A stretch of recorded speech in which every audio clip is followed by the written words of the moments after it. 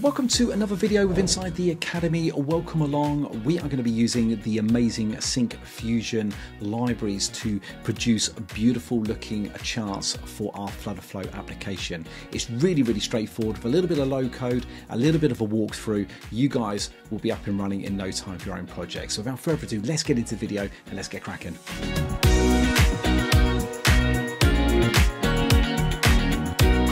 Okay, so the team over at Syncfusion have created some beautiful libraries that you can use with inside your FlutterFlow application.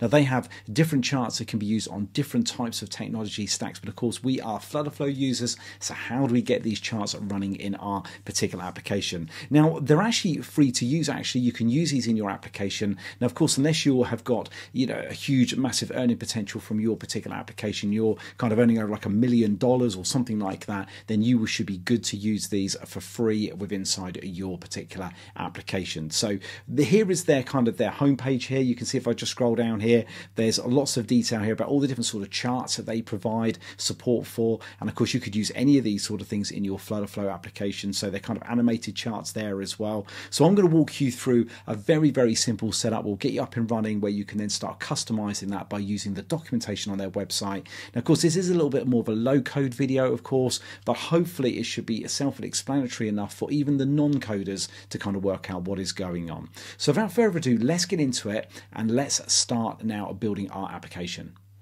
Okay, so this is the application that we're going to build in this particular video. You can see here I've got a very basic kind of Syncfusion chart on screen. I've got the title across the top there, and I've got the y-axes that run down the left, and I've got the x-axes that run across the bottom here. I'm just kind of representing some months, and I've got two different types of chart data that's overlaid on top of each other. I've kind of got the dark blue here, which is just showing a value of, say here, 35. If I hover over the light blue one, then I've got a value that represents 15. So different sets of data overlaid on the top of each other. That's what this particular chart type supports. And of course you'll be able to, everything you'll be able to learn in this particular video, you'll be then be able to take and customize other types of charts and extend maybe this particular one to however you need for your own project. So without further ado, let's get into it. Let's start now writing some code and let's build our FlutterFlow application.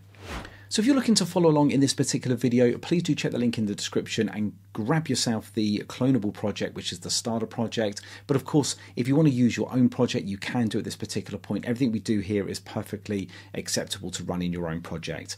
So what we're going to do first is we're going to create a custom widget. So on the left-hand side, just choose here the custom code option, move up to the add up the top here, go to widget, and we're going to give our widget a name. So I'm going to call this one column chart. Now, of course, you can create many of these depending on the different chart types that you want to use, but you could call this what you like. I've called it column chart here. Now what we can see here is if you move over to the right hand side, you kind of got this option here to view the boilerplate code. If you just select that, you'll see here this is the code that's now going to be kind of created in this particular custom widget. We're good to go with this because we're going to customize this very shortly. So just say copy to editor, that's going to be all loaded. We kind of got the name up here, which reflects the name up here, which is great. We could just quite easily just say save now, and that's kind of all saved. And we're not going to compile it just yet, but you've got that little compile option there. Now what we now need to do is we now need to kind of get hold of the Syncfusion library, kind of the dependency for this particular kind of this particular custom widget. And what we want to do first is we want to make sure that that particular library version kind of is going to compile okay with this particular version of FlutterFlow. Now obviously FlutterFlow as a product is evolving all the time. It's going to use different types of Flutter versions underneath the cover, but not all dependencies that you get, not the latest and greatest, are going to work with that particular version of Flutter that's supported inside FlutterFlow itself. If you just move up here, you can see here that this particular version of FlutterFlow which I'm using is 3.13.7, which is the version of FlutterFlow is version 4.1, which is on February the 24th. Now depending when you are watching this, they would have probably upgraded their version of Flutter, so you might be able to then use a more recent version of the Syncfusion charts library, but I'll show you where the nuances of that is going to be. So let's move over to pub.dev now. Let's identify the version that we need, and we can then bring that into our application. Okay, so here we are then on pub.dev. Head over to there right now. Let's type in here Syncfusion, something like that. Let's have a look and see what we've got. So I'm just going to do a quick search, and straight away the very first one at the top is Syncfusion Flutter Charts. Just select that, and here we are now kind of into the home page of Syncfusion Flutter Charts. Now you can see here this is the current version running at this moment in time. Now of course, depending when you're watching this, it's likely to be a later version, of course, but this is the version. If I was to just take this now, if I was to hit that little copy and I was to take that now into my FlutterFlow application, I'll probably find that I'll get a compilation error, because chances are this particular version is currently being supported with the most recent version of Flutter itself, which we know FlutterFlow does kind of take a little while to catch up with the version of Flutter that it uses itself. But I'll show you what will happen if I now copy this. So I now copy this and now go into FlutterFlow and try using this. You'll see the kind of error that we get that come up, and this is something you need to be aware of. Okay, so I'm just going to paste then the library dependency over here, add dependency, just paste that in there and then hit the little refresh. Now what I also need to do is I need to grab one more piece of information, because I'm going to need to tell my custom widget now that I'm going to want to use that particular package. If I just move now back over to this particular site, if you go up to the example here, just move up here. We can see here, this is the getting started. This is the bit that we kind of need now, the getting started. We need to kind of import this particular package into our custom widget. Just hit the copy there. Let's just go back, just move up here, just below this line here, just paste that in there. Now, once that's in there, you hit the save, and then we just need to press the little option here just to compile again. There we go. So what's going to happen now, it's going to go away, it's going to compile it. It's going to look like we're going to want to use this particular library, and it should throw us an error. Let's have a look at what that is, and let me show you then how to resolve it. Okay, so there we go then. We've got the kind of the red X up. If I just hit that here, it looks like it's got some really nasty looking particular error there. So this pretty well much tells me straight away that we've got a bit of a compatibility problem with that particular library. So how do we get over this particular problem? Well, chances are, as I said before, we're using the wrong version of this library. So I'll show you what I like to do. If I just cancel that, let's move back over to this particular page here. Let's move up to the top. If I just go straight to the top, if we go to versions here, just select versions, you can see here that these are kind of all the different versions that have this kind of been released of this particular package. What I like to do is I like to think to myself, okay, roughly whereabouts is FlutterFlow positioned in terms of its release of itself, in terms of the use of the version of Flutter that it's actually using. So what I like to go back maybe just a couple of versions. So what I like to do is go to something like maybe one of the more sort of less major versions here. So we've got version 22.2. This is the latest version. So I just click that, and then here we are now into a pretty well much a page. Now this chart application obviously is, or library is kind of evolving itself, but chances are 5 months ago is really not that particular long in terms of features, unless there's a kind of breaking changes, and you can kind of have a look in the change log and get an idea of kind of any sort of breaking changes, but these are pretty well much kind of bug fixes. So what I'm going to do is I'm just going to copy this one now, and I'm going to go back over to my Flutter application. I'm just going to replace this one out here, just paste this in here, hit the refresh again, and I'm going to go back up to save, and I'm going to compile it again. Just click that and say try compiling again. Away it goes. Now what should happen is I should then see a sort of like a green tick here to represent that actually I've now got a good starting point. I know that that library is compatible with my FlutterFlow version. So let's hopefully see if that comes back green. Okay, so there we go. We've got the green tick. Everything is compiled. So from a foundation level, we are now good to go. So what I then like to do is I then like to try to get a very, very basic example of the chart running with inside this particular custom widget before I kind of go full on with extra customization. So let's get the basic version running now. Okay, so here we are then on the Syncfusion website. Now bear in mind that Syncfusion support a number of different types of kind of technology stacks. We're going to be using Flutter, but there's obviously lots of different other ones that you can actually use. So I'm just going to scroll down on their homepage. I'm going to move over to then the charts here, and you can see here that the one that I'm interested in here is Flutter, so just choose Flutter as your option. This will then take me to this particular page, the one that we saw briefly earlier on. If I just scroll down here, then there'll be an option here to go to the chart type. So let's just choose a column chart up here. And you can see here, this is kind of giving us a bit of a basic intro to this particular kind of chart. There's a basic code example just here. We could use that if we wanted to. In fact, let's do that. Let's use this as an example. So what I'm going to do is I'm just going to take what I need here. We've got a bit of kind of setup here that's going on. Here's kind of like an area that we're interested in here. This is looks very similar to the code that we've got with inside FlutterFlow. But the bit that we're most interested in here is this particular area here, this body. This is our widget. This is the one that we're kind of interested in. So I'm just going to select this here. I'm just going to sort of scroll down. Let's just scroll down a little bit, and let's go down to there and just do a copy, and let's move back over to FlutterFlow itself. Okay, so then a container will have a child like that. And if I just now paste in now pretty much the bare essentials, a kind of widget there. If I just hit the save, you'll see here that the kind of the code formats a little bit. That kind of is telling me that actually from a syntax perspective, that pretty well much shapes up how it needs to be. Now, this particular widget is not going to work right off the bat because it's kind of referencing things like chart data and all this kind of stuff. Now, we don't actually have chart data yet. We haven't sort of provided that into our custom widget. We can now go and do that. Let's, in the next bit, go and create a custom data type. We can sort of load some data up, and we can then prepare ourselves to pass that data actually into this particular chart. But let's firstly just have a quick look over at the kind of documentation here, certainly on this particular one, because you can see here that this chart data that it's passing in is really just passing in a string here, which is an X, and a double, which is a Y. So really kind of what this is showing you is that it's gonna have like a string, which could be your January, February, your March, and your April, as you saw on the kind of the final version. And then the double, in my case, will probably be like an integer, which will represent a kind of a number from 1 to 100 or something like that. So what we can do now is we can now create a custom data type ourselves to represent this, and then we can then prepare the custom widget to take receipt of that into the actual widget itself, or into the chart itself, to then display that on the screen. So let's now move back over to FlutterFlow. Let's create our custom data type that looks something like this. Okay, so within FlutterFlow, go move over to the data types section just here. Let's create that brand new data type, hit the plus. Let's just call this one chart data, like that. Hit create. Now let's add some fields in. So the first one they're going to add in is X title, which can represent that kind of the January, February, March, and April.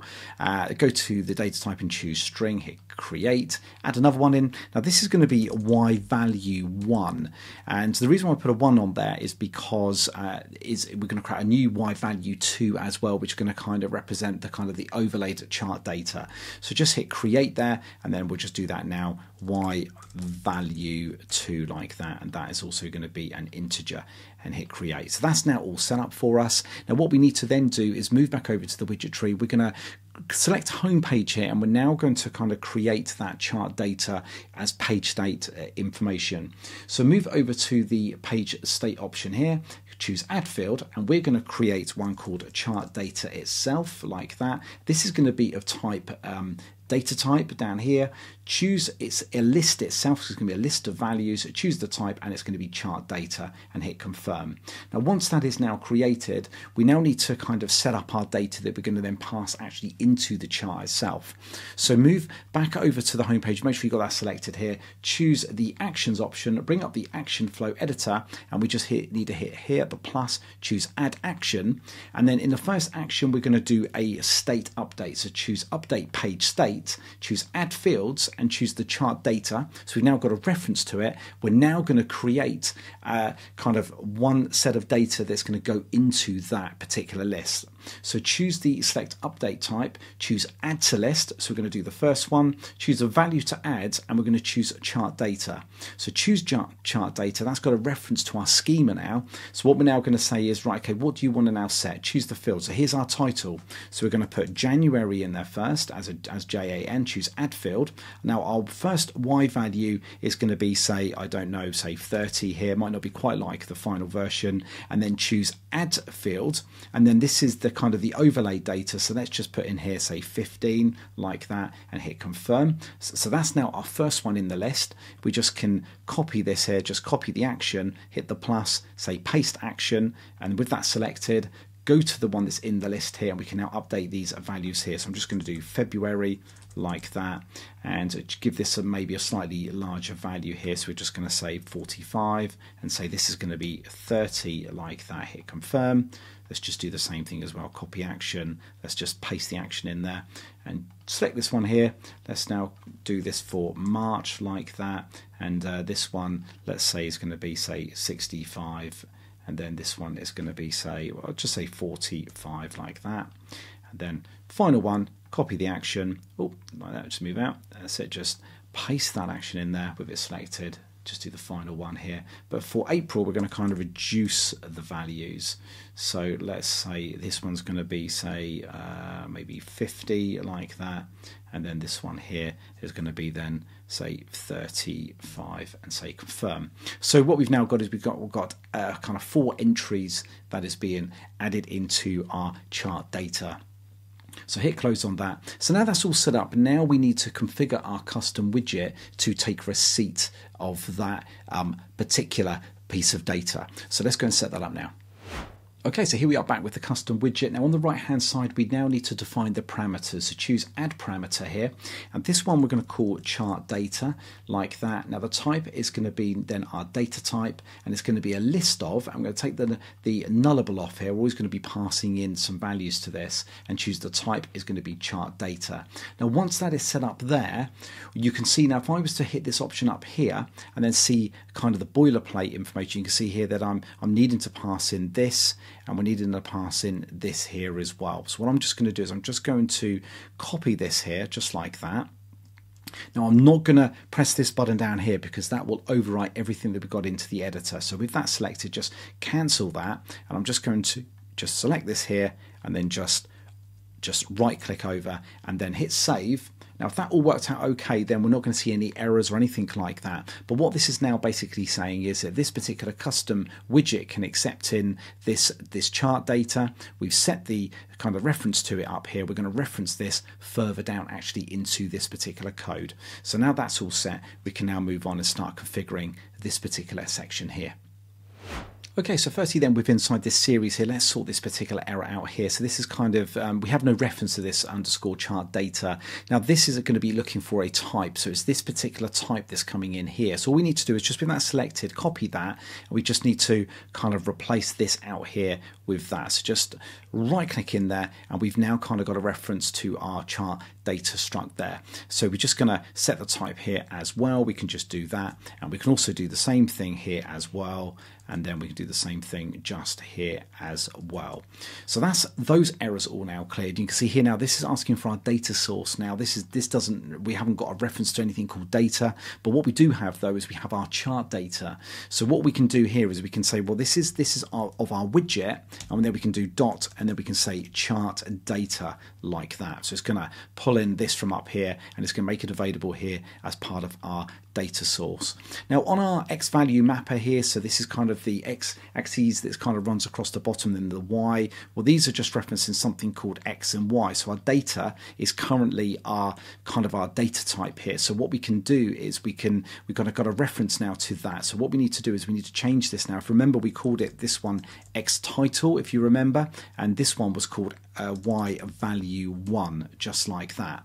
So that's just referencing any value that we put with inside our data type of chart data structs, which is kind of what FlutterFlow's kind of renamed with put struct on the end. So just bear that one in mind. Okay, so the final error we need to sort out is this one here. Now we don't have a reference to that either, but it's looking like it's looking for a tooltip behavior. If I just hover over that, you can see it says tooltip behavior. So what I can do is I can just now, in fact, what I'll do is I'll just copy that here and just paste that over. I'll just change the case here to an uppercase T like that. And then I can then open this up. If you just hover over it again, it might give me a little bit more IntelliSense there. There's no give me no, it's not really giving me much more. So let's just with the brackets here, we can just have a look here, and you can see we've got various kind of options that's kind of sort of available to us here. You can see that this one we want to enable it, so just choose enable, and we're just going to say true like that. Now that is everything that I think that we need. Okay, so that's now in place. I think we can now test this out. We just need to hit the save once more, hit the compile option, just to try and compile it again if you had a problem with that. But it's looking like it's checking out okay to me with inside inside the FlutterFlow IDE here. Let's hopefully see if we can get a green tick. If we have, we can then take that into test mode. Okay, so now our widget is now ready for sort of prime time test mode. We need to put it actually into our application. So with the home page selected, move over to the kind of the page container column here, hit the plus, and we can move over to the components option here, and you can see here we've now got this column chart. Just select that, and that will be very shortly rendered to the UI. You can see that's looking pretty good already. We looks like we've got a kind of something rendering there. Now with our width, let's just put some width in here as say 320. Let's put a height in here, say maybe something like 400 there. And we now need to pass in the actual data itself. You can see down here on the right hand side, we kind of created that kind of that input sort of argument. We now need to set our data. So just with that selected, we go to the page state, and here is our chart data that we created previously. Just with that selected, hit confirm, and we are good to go. Let's head over to test mode and let's give this a go. Okay, then here we go then. Let's see if our charts display. There we go. Oh, that's looking pretty good. We've got some charts on the screen. You can see we're maxing out here, these ones at the top here, because we need to set some additional parameters within inside our kind of our custom widget, but you can see here that our charts have been rendered all very nicely animated, which is great. Right, let's head over to FlutterFlow. Let's carry on with the customization. Okay, so let's firstly just sort out a little bit of customization that we had for the chart, because it's kind of maxing out at the top there. So here we can put the maximum range here to be 100. Now, when the data we're passing in is below 100, so it should look a little bit nicer. And the interval I'm going to set as 5. That's going to kind of show kind of lines. It's going to kind of represent increments of 5 within inside the actual chart itself. So next up, what we want to do is we also want our chart to support a title. We can pass in a title into our particular kind of widget, which we can then reference down here in code. So at the top here, in fact, what we'll just do, we're going to add it in as a parameter first. So let's give this a name of, say, chart title, like that. And then a string. It's going to be, we're going to keep it as nullable, because sometimes we might want to pass in a kind of a chart title, and sometimes we might not, and we can handle that condition with inside our code. We can work that in a second. And then just at the top here, we just now need to pass in a this.chart title here to represent that title we're going to pass in. And then just down here, we obviously need to also handle that as well. So final, and then we're going to do, it's going to be a string with a question mark here, because of course it can be nullable. And then we're just going to put in a chart title just like that. So next up, let's move this down here. Now, let's now reference our title. Now, again, refer to all the documentation on obviously everything we're doing here, but we have something here called a title, and we can then say chart title like that, and then open that up here, and then just character turn there. And then we've got a text. Now that is going to be then our widget. So I'd say widget.chart title like that. But of course, we would like to handle the null condition there as well. So just by putting that in there, it just means that if I pass it in, it's going to use the title. Otherwise, it will then just kind of put an empty kind of string there, which won't show anything within inside the UI. It's just a little comma after that there. So that is all good. So next up, we can put our extra kind of a column series in as well. And you can see here that this is an array. So everything between here and just here obviously is one entry in that particular array. So what I'm going to do is I'm just going to copy this now. So I'm just going to copy this down from here to here like that. And then I'm just going to put a little comma in just here. Let's just paste another instance in that in here. I'm just going to change this name to then be silver. I'm going to change the Y value. Instead of it being a 1, it's going to be the 2. So it's going to pick up that other value that we've got from our data. And we can also change the color if we wanted to. So in fact, the little picker isn't coming up here. I've got a little picker here, but I've got no picker there. If I just try maybe just copy and pasting that down here again, will my little picker appear? It doesn't. Okay, what I'll do is I'll just hit the save up here, and then hopefully I'll let the kind of the FlutterFlow kind of IDE kind of catch up with itself, so that little kind of color picker will appear. Is it going to appear for me? Let me just try compiling it. Okay, so that's all kind of compiled, but I'm still not seeing my color picker. So let's just pop out of this and let's just go back and let's just see if it then appears for us. See if it parses it for us. Are we going to see it? No. Okay, let's pop some values in here then. So I just want to get a kind of like a darker blue color here with the color itself. So let's do 255 Oh, look, there it is. As I typed it in, I've got that value there. So let's just choose that. We don't really want a pink color. Let's go to kind of like let's go to the blue here. It's going to create this one. We're going to kind of do like a lighter blue color, maybe something like that. And then this one here, we're just going to drop this down then to be a more darker kind of blue. Something like that. It looks a little bit more purpley, that colour, but that's fine. You get the idea of how you can easily customise the colours. And of course you could pass these colours in if you wanted to then as additional parameters, but we'll keep it as it is for now. Just hit the save. Oh, there's one other thing we need to do, because at the moment if we just try running this now, what'll happen is the two kind of series will be side by side in the actual chart itself. There is another property that we can set within here that will allow us to control that, and it's called enable side by side series placement. Just press enter there, and I'm going to turn this off. I'm going to say false.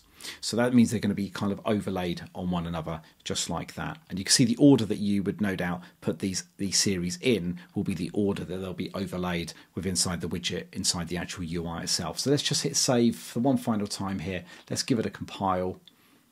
And once that's compiled, let's head it up into test mode, do a refresh, and hopefully we should see, oh, in fact we don't. We won't see everything we need because we haven't set the title of our actual widget. So just move over here to the widget tree. Let's move to the column chart here, and I'm just going to put a chart title just down here. I'm going to say just gold and silver. I can spell it. 2024, gold and silver 2024. That's good. So I'm just going to wait for that kind of custom widget to be compiled, and then we can fire up to test mode, give it a final go, and hopefully everything should work out for us. Okay, perfect. There it is. There's our animated chart. That's looking pretty good. Now you can see here that I've kind of got the full width here of this particular series, but there's some properties that you can set with inside this particular kind of application to kind of narrow those. Again, it's just an extension to the values that you have inside your custom widget. I'll put that in the final kind of version that you can download and have a look at. But other than that, that is pretty good. There is a very basic implementation of a Syncfusion chart with inside FlutterFlow. Hopefully you found that particularly useful. Obviously, yes, it's a little bit more low code. You had to get your hands dirty a little bit. But of course, if you kind of have any kind of errors with your code or anything like that, then please use things like ChatGPT to kind of help you out and all that kind of stuff. If you certainly are not a natural coder and you understand what is going on. But yeah, there we go. Hopefully you found the video useful, and please do like the video, and of course if you are watching on YouTube, please do subscribe to the channel as well. But of course, if you are a member of the Nocode Academy, it's great to have you here. Thank you for watching this particular video, and if you would like to become a member of the Nocode Academy, then please do find the link in the description as well. So yeah, until the next video, I'll see you soon.